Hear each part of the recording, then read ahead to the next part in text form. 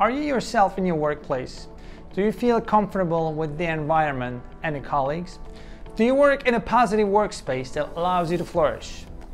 Being part of a company that believes in letting employees flourish can spell the difference between a company you love and one you barely manage wellness. The difference is what allows you to thrive. Let's face it, you can't possibly grow in a workplace setting where you can't show your real personality, motivations, talents, and uncertainties. Hi everyone, I'm Mert Damlapinar, and I'll show you how to determine if your workplace exhibits traits of wellness that can allow you to flourish.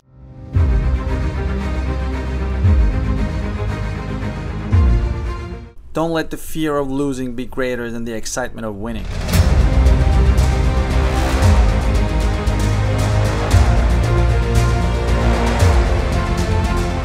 Healthy workplaces have characteristics that promote happiness at work, employee engagement, and employee flourishing. Such a workplace fosters such social values such as diversity and inclusiveness, equality, freedom of expression, honesty, and respect. The best workplaces are those with a safe foundation that makes employees flourish and develop themselves. Imagine working with an organization and you can track significant self-development and progress month after month. This should be your goal.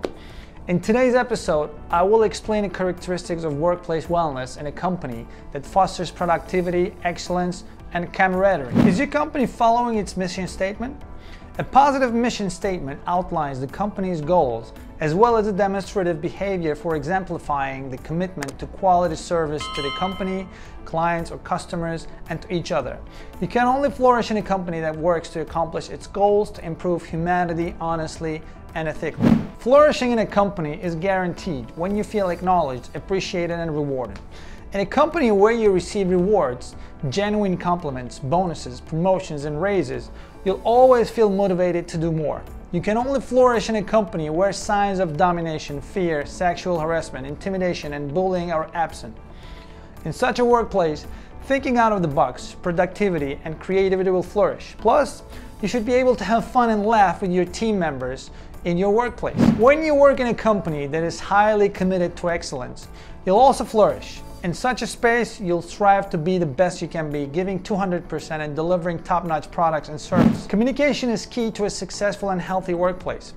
There should be open and honest communication with everyone coming together to solve difficulties in a positive way. Everyone views feedback as an avenue for growth, and no one attempts to revenge with nasty gimmicks when given negative feedback. Also, there should be an underlying sense of respect, compassion, and understanding in the company.